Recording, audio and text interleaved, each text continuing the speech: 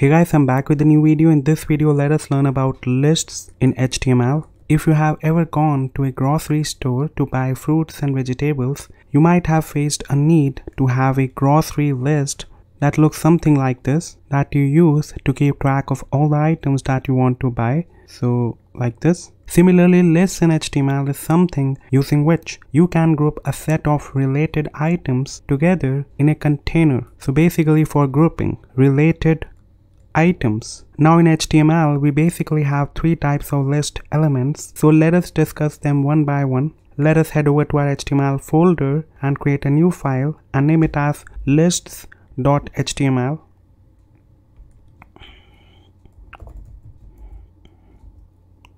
So let us first scaffold out the basic structure of HTML using emit. So exclamation and tab, and let us give the title lists in HTML. So the type that we use most of the times is unordered list, that is represented using the UL tag. We use this element whenever we want to show a list of elements where the order doesn't matter. Order does not matter. So the items of this category of lists are neither numbered nor they have labels that define an order. They are just marked with bullets. So something like this. So a bullet and the item name, then a bullet, item name, and so on. So a common application of this element is for implementation of navigation icons in a website. So let me demonstrate this. So let me head over to instagram.com, and here in the navigation bar you can see a bunch of icons sitting next to each other. So most of the times these navigation icons are implemented using unordered lists, but we can use unordered lists for pretty much anywhere on the page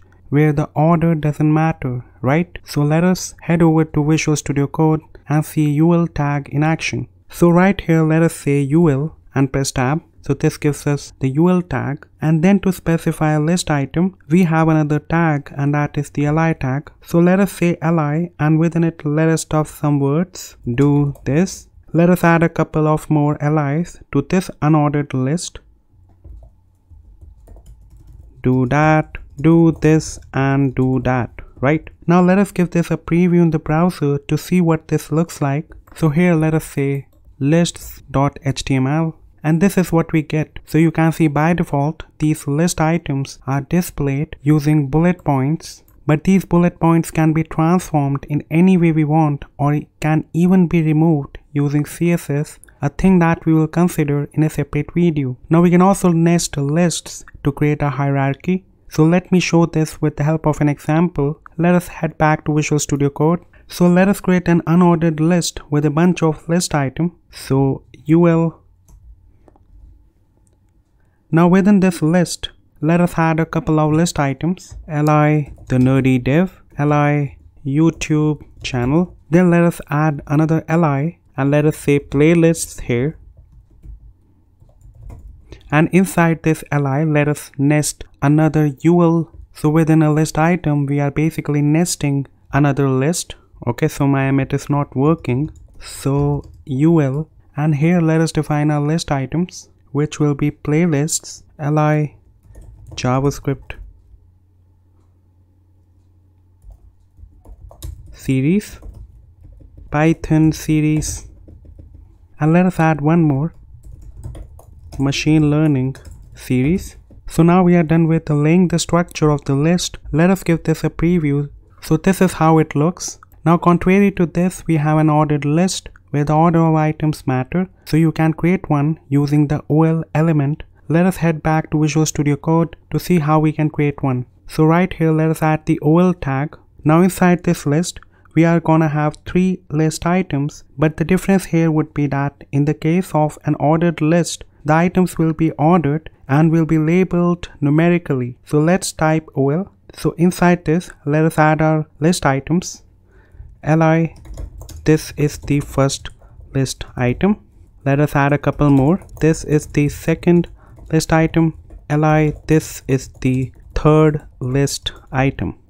So let us give this a preview. So you can see our list of items are getting rendered in the browser, and it is marked by numbers by default starting from 1 and goes on till 3 for our 3 list items. So let us also see an ordered list which is labeled using characters and not numbers. So for this, what we can do is let us copy this and paste it down below.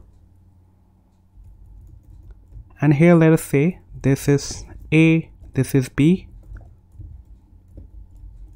and this is C. And to have the characters instead of numbers, we can say type and set this to capital A to get uppercase alphabet in place of numbers. So here you can see it says A, this is A, this is B, and this is C. So here also we are ordering our items, but in this case we are using characters instead of numbers, right? So now let us again copy this above ordered list and paste it down below and change it to lowercase characters, so small a, and with the type as small a. Here we say this is A, this is B, and this is C. And now let us do the same thing for Roman numerals as well, for labeling the ordered list items using Roman numbers. So let me copy this, paste it down below, and change this to capital I. So this is 1 in Roman numerals, 2 and 3, right? So let us give this a preview in the browser, and this is what we get. Next, let us talk about the third type of lists, which is description lists. So we use description lists for implementing glossaries or displaying metadata. Let me show you this with the help of code. So back in Visual Studio Code, we start with the DL element, which is short for the description list. Now inside this list, we can have a DT, which is short for description term.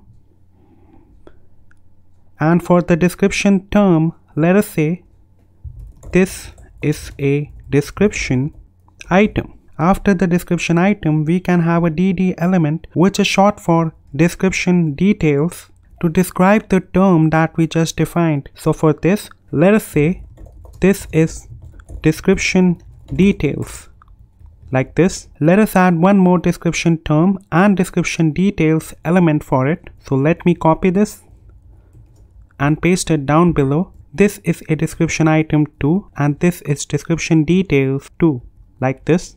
Let us give this a preview in the browser. So this is how it looks. Of course, everything here can be styled just as we want. So this was all I wanted to cover about lists in HTML.